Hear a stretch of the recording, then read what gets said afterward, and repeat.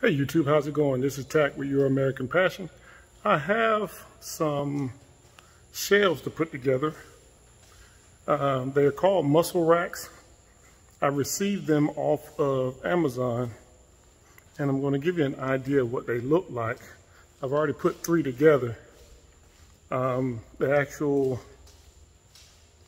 wood part themselves is particle board, and I don't too much like those. But I'm going to show you what they look like, and we can go from there.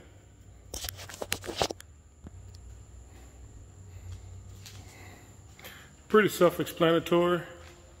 I kind of changed up a little bit just to kind of give it a little bit more room in certain areas. But I have 3, and I have 1 shelf left. I was actually able to get 2 shelves for $179. So I'm going to put the Amazon link in the description box, so that way you can know what's going on. I purchased these about a year ago, so I don't know if it's actually still the same price, but they're pretty sturdy, very simple to put together, very flimsy to put together until you get them together, and then they're pretty sturdy. I wouldn't put an engine or something on it, but anything under 50 pounds should be okay. So once again, this is what it looks like in the box, and this is where it is. Of course, it has a lot of American-made numbers. Millington, Tennessee. Then I also have Biloxi, Mississippi. But as I was putting it together, I realized it's actually Chinese made. So, oh, I'm sorry, Vietnam. So, but the name of the product is Muscle Rack. And once again, I'm gonna put the link from Amazon in the description box, and I'll be able to give you a better outlook on it. So what I'm gonna do now is I'm gonna time lapse the assembly installation. It took me about 20 minutes, give or take, depending upon how quick you can do it. But I'm going to throw it in the time-lapse mode, and I'll come back. Stand by.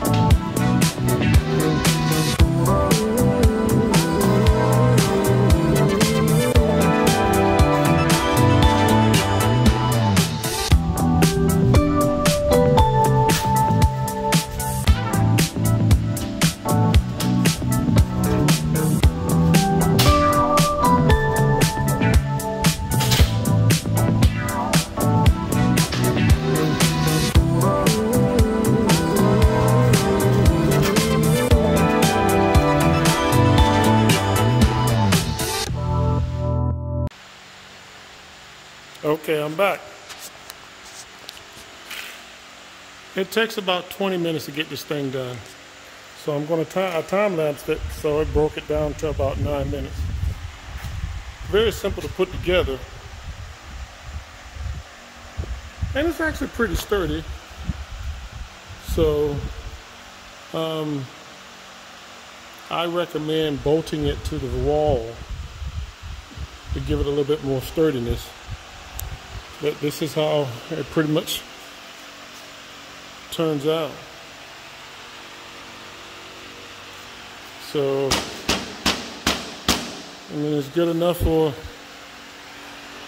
automotive parts that are under 25 pounds and that are not going to punch holes in them. That pegboard is, once again, is garbage. So,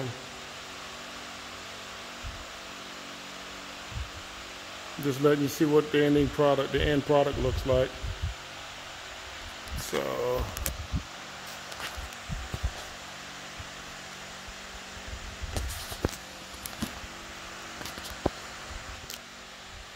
once again, this is tack.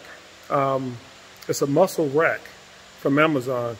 And what I'm going to do is I'm going to leave the link on the bottom so that way you can review it and see if it's something that you can use. Once again, I bought these about a year ago, and my building has finally come to completion where I can start doing things on the inside. So, and looking at everything else that's left, let me show you what I got. Got a Harbor Freight dust collector.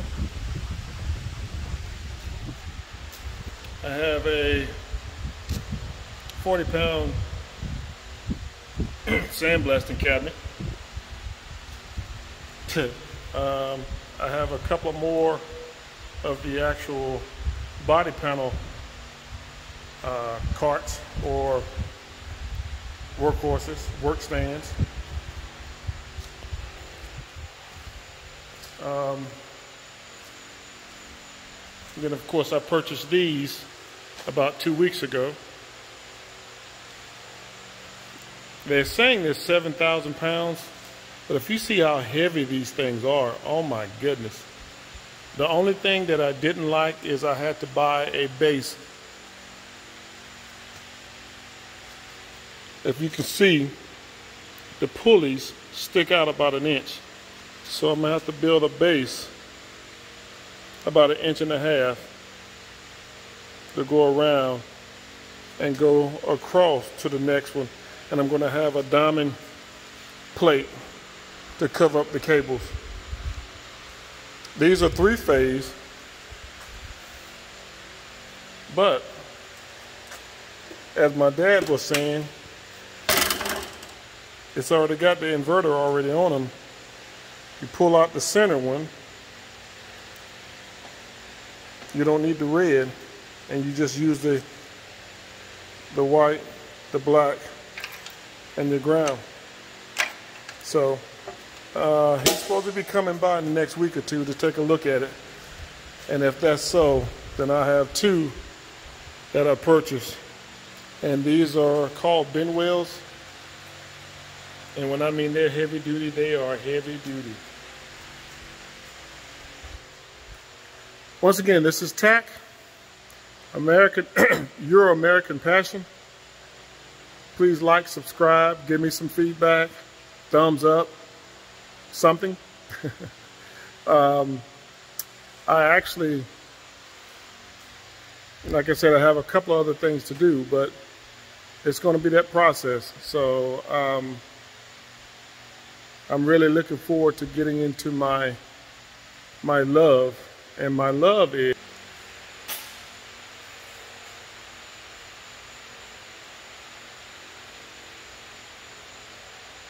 let me see if I can do this without it blowing. Replicas.